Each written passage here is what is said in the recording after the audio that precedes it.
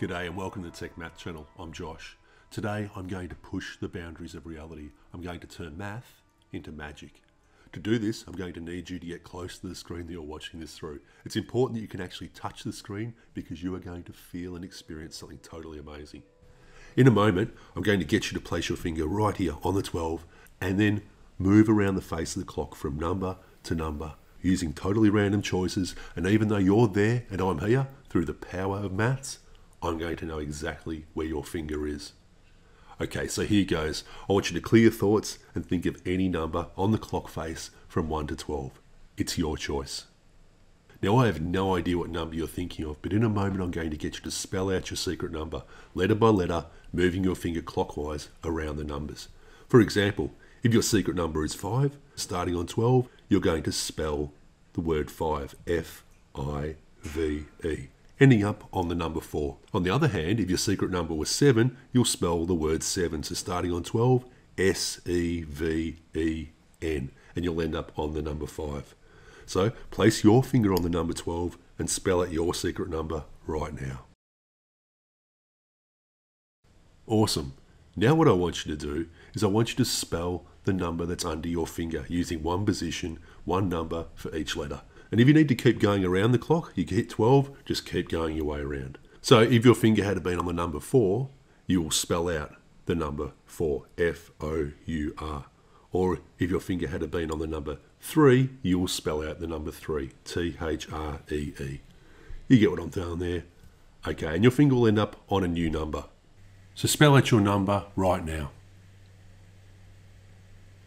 Awesome. And now for a third time, once again, what I want you to do is I want you to spell the number that's under your finger, using one position for each letter, stopping on the last letter, and keep your finger there.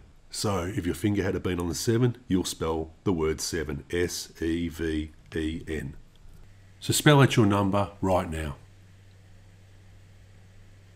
So now you should have done that.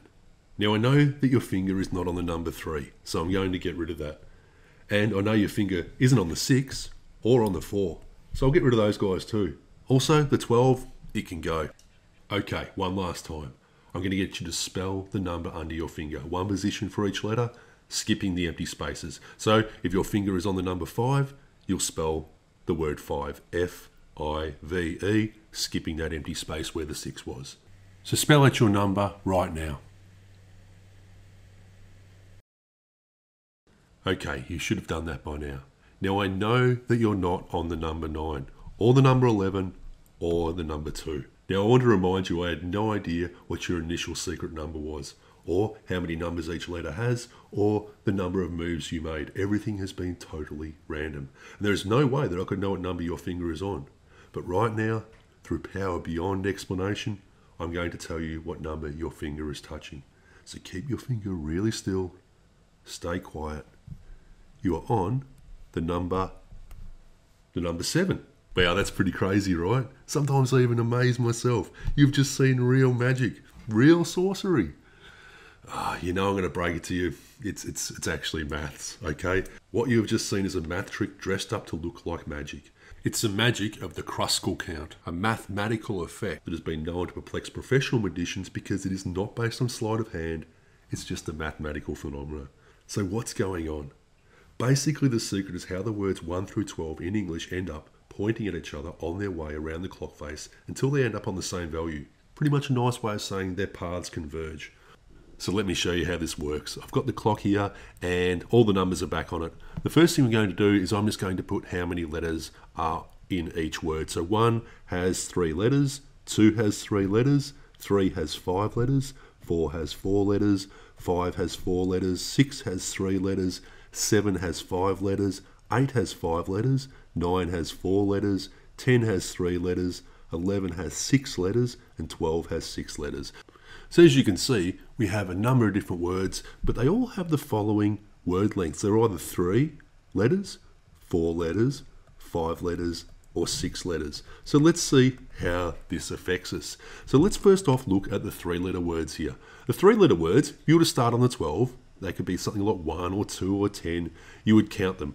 Okay, so you would go 1, 2, 3, and you would end up just here on the 3.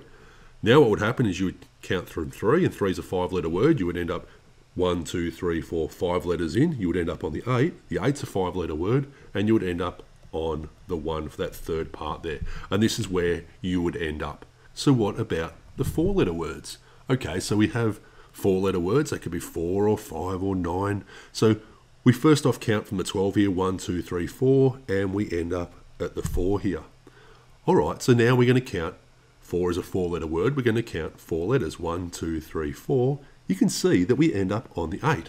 And as we know, with the 8, we're going to count 5 letters and also end up on the 1.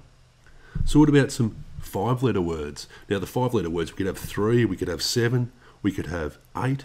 So first off, we start on 12 and we count that 5. 1, 2, 3, 4, 5. And we end up on a 5 there. Then we count 4, okay, because 5's a 4-letter word. 1, 2, 3, 4. We end up on 9. And 9 is a 4-letter word, so we end up 1, 2, 3, 4. We also end up on the 1 here. All right, so last of all, this leaves us 6-letter words. So let's have a look at 6-letter words, and that's going to be the 11 or the 12 here. So we spell those out, and that's going to take us to the number 6 here.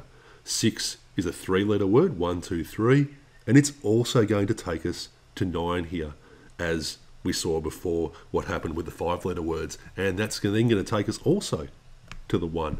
So what's happening here, as you can see, is these paths are converging on one another, and it doesn't really matter. At that stage, I said, okay, I'm going to take away this number and that number and that number, but at that stage it didn't really matter. You do this 3 times, you're all going to end up on the same number. But the trick is to make it look like it's a little bit random.